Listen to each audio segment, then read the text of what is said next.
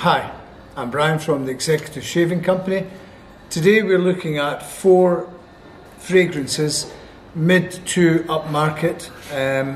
First of all, I'll say that they happen to be 4 of my more expensive favourites.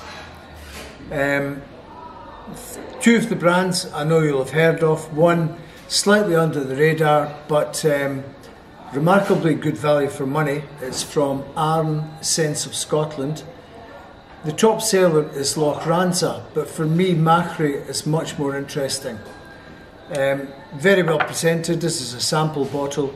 The presentation is very good, wooden lid, nice chunky square bottle, looks good in the bathroom. And I'll tell you what I think I get from this, not necessarily how the brand promotes the scent, or how they describe the scent rather. This is what I think of it. So Machrie, it's £40 for 100ml, spray on atomizer top. And for once I think I actually agree with the brand. You do get sea salt from this. There's lots of patchouli and there's lots of rock rose. It's slightly sharp. Very different. If you're looking for something out with the box, something that's not sandalwood or bay rum or some of these scents, Machrie, really good buy. £40, Arn Sense of Scotland. Again, very different. This is the newest of the Duo F Trumper. They're a London brand. This is the latest, and it's called Havana. And in their blurb they say it's reminiscent of coconut trees in Cuba. Right, I'll tell you what I get from Havana.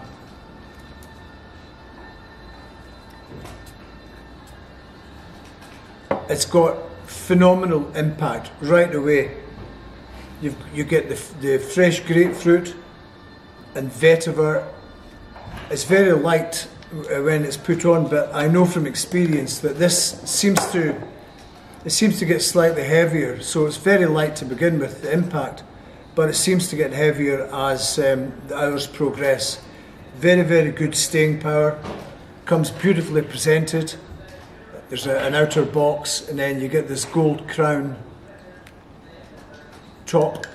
Again, atomizer, bit more expensive. Havana is £55 for 50ml. Out of all the Castle Forbes products that we sell, the shaving creams, the pre-shave, the balms, the colognes, EDPs, Gentleman's Cologne is the one that sells the least. And I can't work out why. Because people I've recommended it to have always come back and said, wow, what a fragrance. It's a bit different. Initially it's very spicy. And then you get citrus, lavender and possibly cedarwood coming through. One of the great brands, one of the great grooming brands, Castle Forbes Gentleman's Cologne. For a men's fragrance of such sophistication, initial impact, staying power, something that's going to give you compliments daytime, nighttime, whenever, it's remarkably good value for money. This comes in at only £60. Yep, £60. Finally, Castle Forbes Neroli. This and 1445, they are the top selling Castle Forbes fragrances and never ever out of our top 10 sellers. Always well presented, heavy glass bottles. Got 100ml here for £89 for Neroli. And Neroli,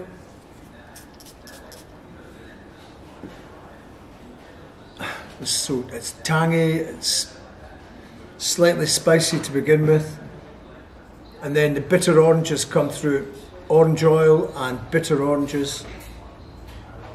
Fresh. I mean, someone of my age wearing this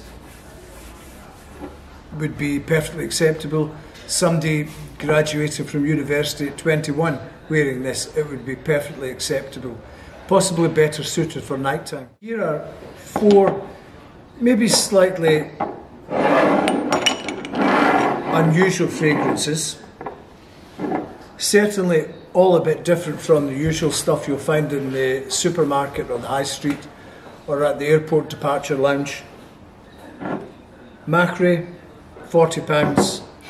Havana, £55. Great value for money. And then the creme de la cremes at the end. Castle Forbes, Gentleman's Cologne and Castle Forbes Neroli. Thanks for watching.